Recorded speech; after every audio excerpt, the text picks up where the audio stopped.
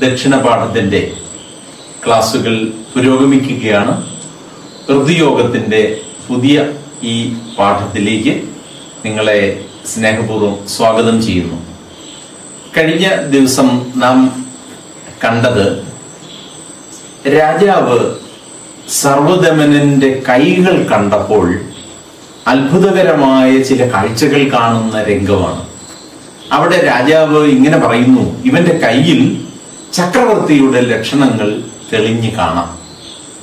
ചക്രവർത്തി ലക്ഷണത്തെ കുറിച്ച് പഴയ കൃതികളിൽ, പ്രത്യേകിച്ചും ചമ്പുരാമായണത്തിൽ നമ്മൾ വളരെ വ്യക്തമായ ചില കാര്യങ്ങൾ കാണുന്നുണ്ട്.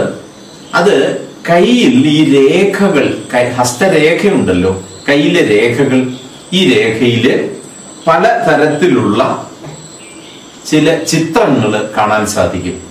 രാജാക്കന്മാരുടെ, രാജാവാകാനുള്ള ആളുകളുടെ കൈകളിൽ, അതിൽ ചിലത് മാത്രം ഞാൻ പറയാം. രഥം, ഈ കൈകളിലെ രേഖകൾ കൊണ്ട് തന്നെയുള്ള രഥം അതിൽ തെളിഞ്ഞിരിക്കുന്നത് കാണാം. അതുപോലെ തന്നെ ശംഖ് തെളിഞ്ഞിരിക്കുന്നത് കാണാം. താമര ഈ കൈകളിൽ കാണാൻ സാധിക്കും. അതുപോലെ തന്നെ കിരീടം കാണാൻ സാധിക്കും. ഇങ്ങനെ രാജാവുമായി ബന്ധപ്പെട്ട ചില ചിഹ്നങ്ങൾ കൈകളിലുള്ളവര് ചക്രവർത്തിമാരാകും എന്നുള്ളതാണ് വിശ്വാസം. ഈ രാജാവ് ഈ സർവദമനന്റെ കയ്യിൽ നോക്കിയപ്പോൾ പെട്ടെന്ന് ചക്രവർത്തിയുടെ ലക്ഷണങ്ങൾ ഇവന്റെ കൈകളിൽ കാണുന്നതായി പറയുകയാണ്. എന്നിട്ട് നാം അടുത്ത ശ്ലോകത്തിലേക്ക് പോവുകയാണ്. അത് ഇങ്ങനെയാണ്: കളിക്കോപ്പേൽക്കാനായി കുതുകമൊടു നീട്ടിയിടിനകരം വിളക്കിച്ചേർത്തോണം വിരൽ നിര ഞെരുങ്ങിത്തൊടുകയാൽ വിളങ്ങുന്നു രാഗം ഭൃശമെഴും ഉഷസ്സിൽ ദലകുലം തെളിഞ്ഞിടാതൊന്നായി വിടരുമൊരു തണ്ടാർമലരുപോൽ. ഒന്നും പിടികിട്ടിയില്ലല്ലേ? സാരമില്ല, നമുക്ക് ഈ വാക്കുകളൊക്കെ പെട്ടെന്ന് തന്നെ പഠിക്കാൻ പറ്റും. കളിക്കോപ്പ് പിടിക്കുന്നതിന് വേണ്ടി നേരത്തെ പറഞ്ഞല്ലോ, രണ്ടാമത്തെ താമസി പറഞ്ഞല്ലോ, ഇതാ നിനക്ക് ഞാൻ വേറൊരു കളിക്കോപ്പ് തരാമെന്ന് പറഞ്ഞില്ലേ? ഉടനെ തന്നെ രാജാവ് നോക്കിയിട്ട് പറയുകയാണ്, കളിക്കോപ്പ് ഏൽക്കാനായി, മേടിക്കാനായിട്ട് കുതുകമൊടു നീട്ടിയിടിന കരം. കരം കയ്യ്. നാനാർത്ഥങ്ങളൊക്കെ നമ്മൾ പഠിച്ചിട്ടുണ്ട്. പല അർത്ഥമുള്ള പദമാണ് കരം എന്നുള്ളതിന്. കരം എന്നുള്ളതിന്റെ ഇവിടത്തെ അർത്ഥം കരം കയ്യ്. നമ്മള് ഈ ഭൂമിക്കൊക്കെ നികുതി അടയ്ക്കുന്നതിനും കരം എന്ന് തന്നെയാണ് പറയുന്നത്. കരം. ഇതാ ഇവിടെ കരത്തിന് കൈ എന്നാണ് അർത്ഥം. കുതുകമൊട് നീട്ടിയിടിന, കുതുകമൊട്, കുതുകം കൗതുകത്തോടുകൂടി, കൗതുകത്തോടുകൂടി നീട്ടുന്ന കൈകൾ. ആരുടെ? ഈ കളിക്കോപ്പ് കിട്ടുന്നതിന് വേണ്ടി വളരെ കൗതുകത്തോടുകൂടി നീട്ടുന്ന കരം എന്താണ്? വിളക്കിച്ചേർത്തോണം വിരൽ നിര. എന്നതാ? നിങ്ങള് വിളക്കുക എന്ന് പറഞ്ഞ അർത്ഥം എന്താ? വെൽഡ് ചെയ്യുക. ഇംഗ്ലീഷിൽ അർത്ഥം പറഞ്ഞാൽ നിങ്ങൾക്ക് പെട്ടെന്ന് മനസ്സിലാവും. വിളക്കുക എന്ന് പറഞ്ഞാൽ വെൽഡ് ചെയ്യുക, വെൽഡ് ചെയ്ത് ചേർക്കുക.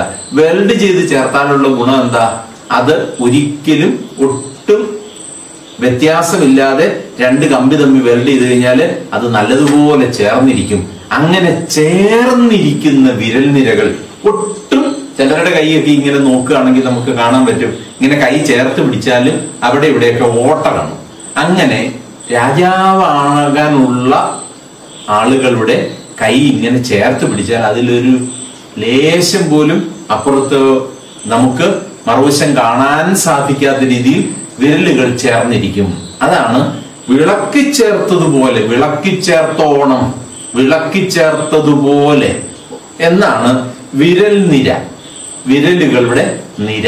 വിളക്കിച്ചേർത്തതുപോലെ വിരൽ നിര ഞെരുങ്ങി തൊടുകയാൽ. ഇതാ ഞെരുങ്ങി, ഇതിങ്ങനെ പിടിച്ചു കഴിയുമ്പോൾ തന്നെ ചേർന്ന്. ഇതും ചക്രവർത്തിയുടെ ലക്ഷണം തന്നെയാണ്. ഇതാ കൗതുകത്തോടുകൂടി ഈ കളിക്കോപ്പ് മേടിക്കാൻ വേണ്ടി പോകുന്ന ഈ ബാലന്റെ കൈകൾ എന്താണ്? വിളക്കി ചേർത്തതുപോലെ, നല്ലതുപോലെ വെൽഡ് ചെയ്ത് ചേർത്തതുപോലെ, വിളക്കി ചേർത്തതുപോലെ ഈ വിരൽ നിരകള് ഞെരുങ്ങി തൊട്ടിരിക്കുന്നു. തൊടുകയാൽ, തൊടുകയാൽ എന്ന് പറഞ്ഞാൽ, തൊടുകയാൽ എന്ന് പറഞ്ഞാൽ എന്താണെന്നറിയുമോ? ഇങ്ങനെ വിരൽ നിരകൾ ചേർന്ന് ഇരിക്കുന്നത് കൊണ്ട് വിളങ്ങുന്നു രാഗം. ഇവന്റെ കൈവിരലുകൾ ഇങ്ങനെ എന്തുപോലെ വിളങ്ങുന്നു. രാഗം, രാഗത്തിന് സ്നേഹമെന്നും അർത്ഥമുണ്ട്, ചുവപ്പെന്നും അർത്ഥമുണ്ട്. കൂടുതൽ ചുവപ്പോടുകൂടി എവിടെ എന്തിൽ കാണുന്നു എന്നാണ് നമുക്ക് കേൾക്കേണ്ടത്. ഭൃശം എഴും ഉഷസ്സിൽ ദലകുലം തെളിഞ്ഞിടാതെ ഒന്നായി വിടരും ഒരു തണ്ടാർ മലര് പോൽ. ഇച്ചിരി ബുദ്ധിമുട്ട് തോന്നുന്നുണ്ട് അല്ലെ? ആ വാക്കൊന്ന് നോക്കി. ഭൃശം, ഭൃശം എന്ന് പറഞ്ഞാൽ നല്ലതുപോലെ, നല്ലതുപോലെ. ഭൃശം, ഭൃശം, ഭൃശം, ഭൃശം എഴുന്ന, ഭൃശം എഴുന്ന ഉഷസ്സിൽ, നല്ലതുപോലെ എഴുന്ന ഉയർന്നു വരുന്ന ഉഷസ്സിൽ ദലകുലം തെളിഞ്ഞിടാതെ ഒന്നായി വിടരും ഒരു തണ്ടാർ മലര് പോൽ. ദലം എന്ന് പറഞ്ഞാല് പൂവിന്റെ ഇതള്. ദലകുലം, കുലം എന്ന് പറഞ്ഞാൽ കൂട്ടം എന്നാണ് ഇവിടെ അർത്ഥം. ദലകുലം ആകുമ്പോഴോ ഇതളുകളുടെ കൂട്ടം. ഏതിന്റെ ഇതളുകളാ പറയുന്നത്? തണ്ടാർ മലര്. തണ്ടാർ മലര് എന്ന് പറഞ്ഞാൽ എന്താ വാക്കിന്റെ അർത്ഥം? മലർ എന്ന് പറഞ്ഞാൽ പൂവ്. തണ്ടാർ മലർ താമരപ്പൂവ്. തണ്ടാർ മലർ താമരപ്പൂവ്. ദലകുലം ഭൃശമെഴും ഉഷസ്സിൽ, അവിടുത്തെ ക്രിയാപദം വിളങ്ങുന്നു എന്നുള്ളതാണ്. ഈ നല്ലതുപോലെ വിളങ്ങുന്നു, നല്ല ചുവപ്പോടുകൂടി ശോഭിക്കുന്നു. എന്ത്? നല്ല ചുവപ്പോടുകൂടി ശോഭിക്കുന്നു. എന്താ ശോഭിക്കുന്നത്? ഉഷസ്സിൽ ദലകുലം, പ്രഭാതത്തിൽ ഈ ഇതളുകളുടെ കൂട്ടം തെളിഞ്ഞിടാതെ ഒന്നായി വിടരുവരും എന്ന് പറഞ്ഞാൽ പ്രഭാതമാകുമ്പോഴേക്കും ഈ പൂക്കളുടെ ദളങ്ങൾ ഓരോന്നോരോന്നായിട്ട് വിടർന്ന് വിടർന്ന് സൂര്യൻ ഉദിച്ചു വരുമ്പോഴേക്കും നല്ലതുപോലെ അവ ദളങ്ങൾ വേർതിരിക്കും. ഇവിടെ പറയുന്നത് തെളിഞ്ഞിടാതെ, ദളം നല്ലതുപോലെ തെളിഞ്ഞു വരാതെ ഒറ്റ നിറത്തില് ഇതെല്ലാം കൂടെ ചേർന്നിരിക്കുമ്പോൾ ദളങ്ങൾ തമ്മില് വേർതിരിഞ്ഞിട്ടില്ല, ഒരുമിച്ചിരിക്കുക. അങ്ങനെ തെളിഞ്ഞിടാതെ ഒന്നായി വിടരുന്ന തണ്ടാർ മലര് പോൽ പ്രഭാതത്തിൽ ഈ ഇതളുകളുടെ കൂട്ടം വ്യക്തമായി വേർതിരിയാതെ വിടർന്നു വരുന്ന താമരപ്പൂവിന്റെ ചുവപ്പ് പോലെ എന്ത് ചെയ്യുന്നു? വിളങ്ങുന്നു, ശോഭിക്കുന്നു, നല്ലതുപോലെ ശോഭിക്കുന്നു. എന്താ ശോഭിക്കുന്നത്? എന്താ ശോഭിക്കുന്നത്? ഈ ചക്രവർത്തി ലക്ഷണം കണ്ട ഈ മകന്റെ കൈവിരലുകൾ. അപ്പൊ രാജാവിന്റെ ലക്ഷണം, ചക്രവർത്തിയുടെ ലക്ഷണത്തിൽ മറ്റൊരു കാര്യവും കൂടെ ഞാൻ, രഥമുണ്ട്, കിരീടമുണ്ട്, താമരപ്പൂവുണ്ട് എന്നൊക്കെ പറഞ്ഞത് അതിന്റെ കൂടെ ഇങ്ങനെ വിരലുകൾ ഒട്ടും ചോരാതെ ചേർന്നിരിക്കുന്ന കൈവിരലുകളും ചക്രവർത്തിയുടെ ലക്ഷണം തന്നെയാണ്. ഇനി നമുക്ക് അതിന്റെ അർത്ഥം മനസ്സിലാക്കാൻ സാധിക്കും. എന്താണ് അർത്ഥം പറയുന്നത്? ഇവന്റെ കൈകൾ എന്തുപോലെയാണ് ഇരിക്കുന്നത്? ഉഷസ്സിൽ, പ്രഭാതത്തിൽ വിടരാൻ വേണ്ടി നിൽക്കുന്ന ആ താമരപ്പൂവിന്റെ ദളങ്ങൾ ശോഭിക്കുന്നത് പോലെ അതിന്റെ ചുവപ്പ്. ഇവന്റെ കൈകൾക്കും ചുവപ്പുണ്ട്, ഇവന്റെ കൈകൾക്കും ചുവപ്പുണ്ട്, താമരപ്പൂവിനും ചുവപ്പുണ്ടല്ലോ. അപ്പൊ കൈയെ കണ്ടിട്ട് താമരപ്പൂ പോലെ നല്ല ചുവപ്പുള്ള കൈവിരലുകളാണ്, അത് ചേർന്നിരിക്കുന്നതാണ്. ഈ ചേർന്നിരിക്കുന്നതിനെയും കവി പറയുന്നത് എന്താ? അവിടെ എന്തൊരു ഭംഗിയാണെന്ന് നോക്കി. ഇവന്റെ ചേർന്നിരിക്കുന്ന കൈവിരലുകളെ വിടരാതെ പ്രഭാതത്തിൽ കാണുന്ന താമരപ്പൂവിനോട് ചേർത്ത് പറഞ്ഞിരിക്കുക.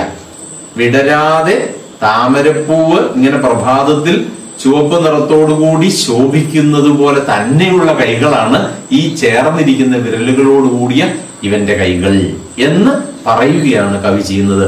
ഇവിടുത്തെയൊക്കെ ചമൽക്കാര ഭംഗി എന്തുമാത്രമാണെന്നറിയുമോ? കവി നമ്മളെ ഈ സാർവധമനന്റെ കൈകളുടെ ആ വിരലുകളുടെ ഭംഗി ചൂണ്ടി തൊട്ട് കാണിച്ചു തരിക. അതിന്റെ ചെമപ്പ് നിറം, അതിന്റെ വിരലുകൾ ചേർന്നിരിക്കുന്നത്, ചക്രവർത്തി ലക്ഷണം, അതിനെ പ്രഭാതത്തിൽ വിടരുന്ന ഈ താമരപ്പൂവുമായിട്ട് എത്ര ഭംഗിയായി കവി ചേർത്ത് പറഞ്ഞിരിക്കുന്നു. ഒന്നോടെ നോക്കുക. കളിക്കോപ്പേൽക്കാനായി കുതുകമൊടു നീട്ടിയിടിന കരം.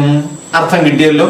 കളിക്കോപ്പ് മേടിക്കുന്നതിന് വേണ്ടി കൗതുകത്തോടെ നീട്ടുന്ന ആ കൈകൾ വിളക്കിച്ചേർത്തോണം വിരൽ നിര ഞെരുങ്ങിത്തൊടുകയാൽ.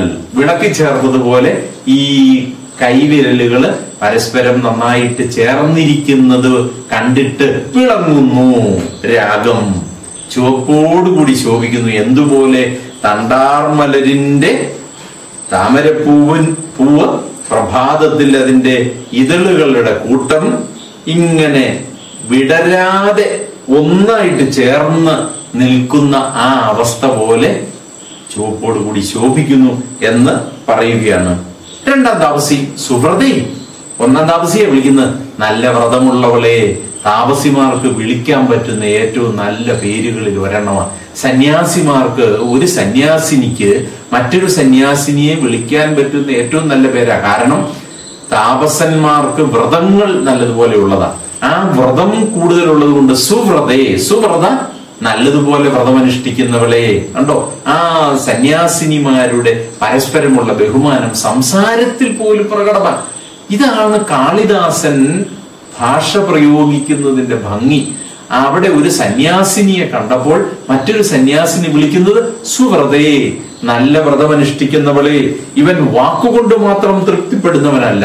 ഇവനോട് ഇപ്പൊ നമ്മൾ കൊടുക്കാമെന്ന് പറഞ്ഞില്ലേ, അത് കേട്ടിട്ട് അവൻ ചുമ്മാ ഇപ്പൊ കൊണ്ടുവരുമെന്നൊന്നും വിചാരിച്ചിരിക്കുന്നവനല്ല.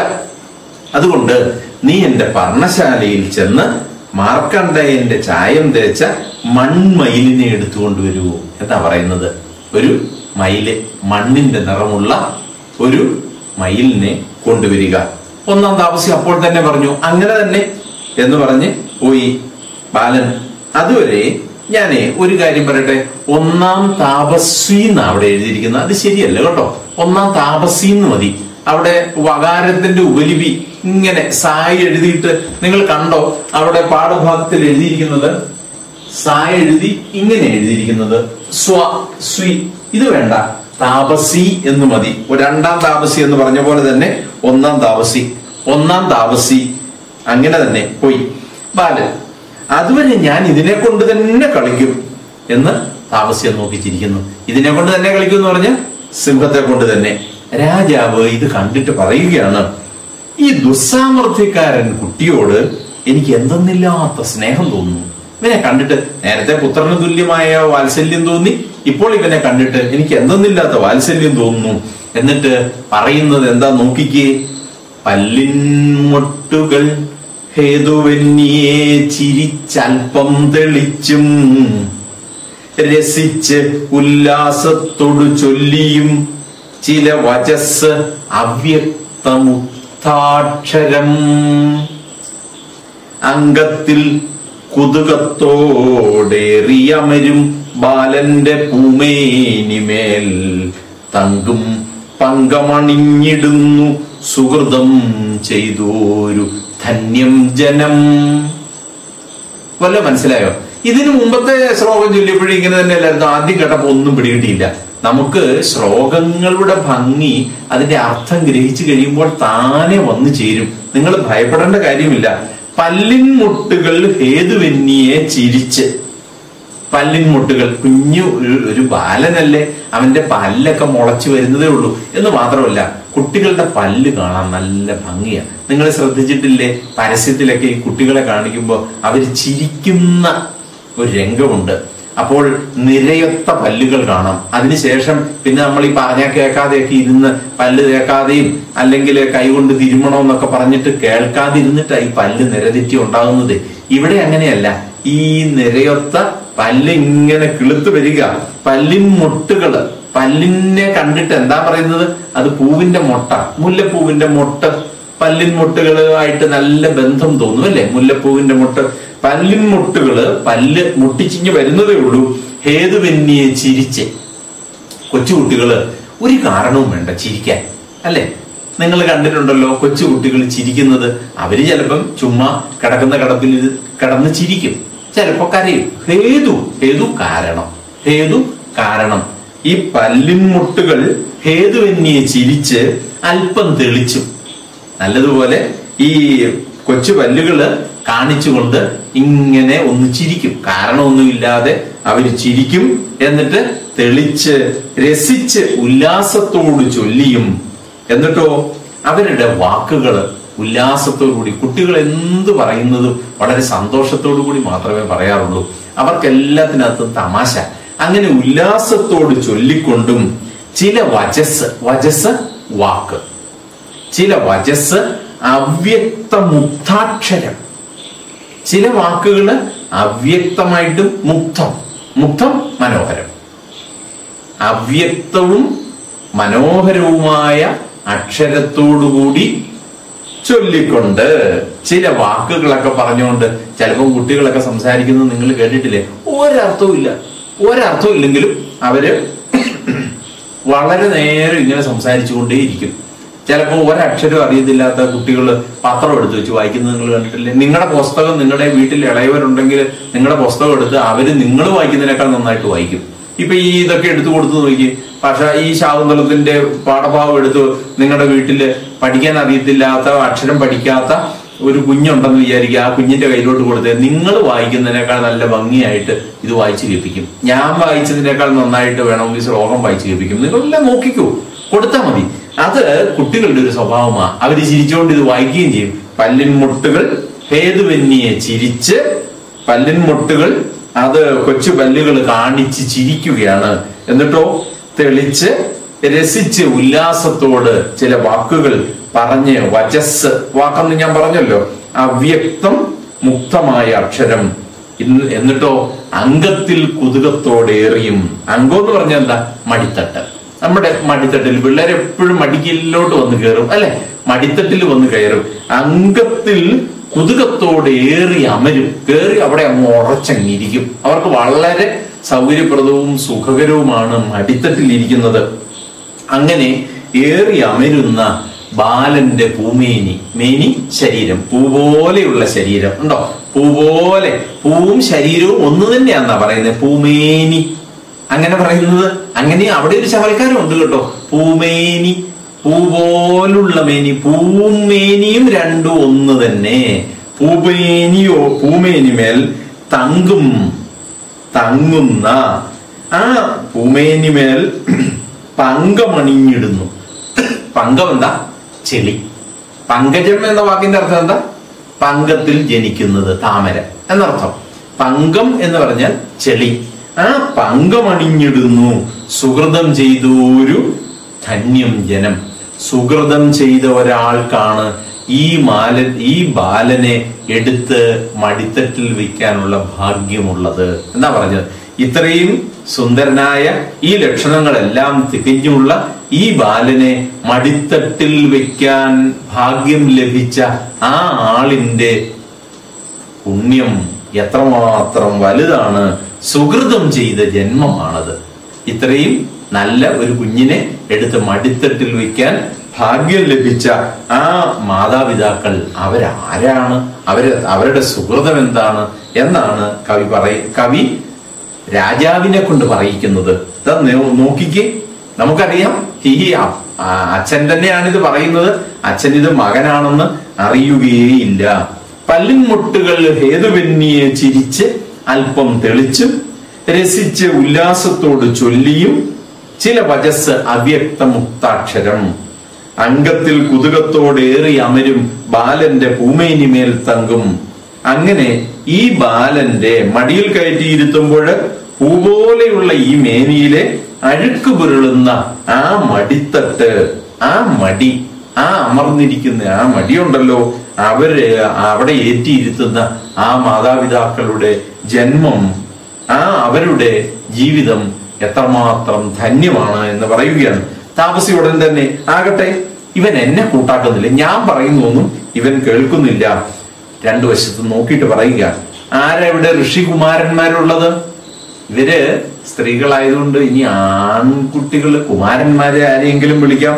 രാജാവിനെ കണ്ടിട്ട്, ഭദ്ര ഇങ്ങോട്ട് വരണേ. അപ്പോഴാണ് രാജാവിനെ ഈ താപസിമാര് കാണുന്നത്. അവര് പറയുകയാണ്, ഇങ്ങോട്ട് വരണേ, ഇതാ ഇവൻ കളിയായിട്ട് സിംഹക്കുട്ടിയെ മുറുക്കി പിടിച്ച് വലിച്ചുപദ്രവിക്കുന്നു, ഒന്ന് വിടിയിക്കണേ, ഒന്ന് വിടിയിക്കണേ. നിങ്ങളും വിചാരിച്ചുകൊണ്ടിരിക്കുകയാണോ ക്ലാസ്സിൽ നിന്നൊന്ന് വിടിയിക്കണമെന്ന്? അതെയോ? അങ്ങനെയെങ്കിൽ നിങ്ങൾക്ക് ഈ ക്ലാസ്സിനെ കുറിച്ചുള്ള അഭിപ്രായങ്ങൾ dakshinapaatham@gmail.com എന്ന വിലാസത്തിൽ നിങ്ങൾക്ക് എഴുതി അറിയിക്കാം. നാളെ ഈ വിടിയിക്കൽ കഴിഞ്ഞിട്ട് നമുക്ക് പുതിയ ക്ലാസ്സിലേക്ക് പ്രവേശിക്കുകയും ചെയ്യാം. നാളെ വരെ നിങ്ങൾ ഇത് നന്നായിട്ട് വായിച്ചുകൊണ്ട് വരണമെന്നൊരിക്കൽ കൂടി ഓർമ്മിപ്പിക്കുന്നു.